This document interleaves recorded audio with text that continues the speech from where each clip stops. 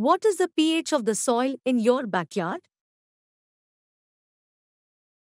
Plants grow properly and give proper yield if the soil is neither acidic nor basic, that is, neutral. This means the pH of the soil should be equal to 7 for healthy growth of plants. Often wrong harvesting and use of excess fertilizers increase or decrease the pH of soil from normal. This affects the growth of plants, which has resulted in lower yield.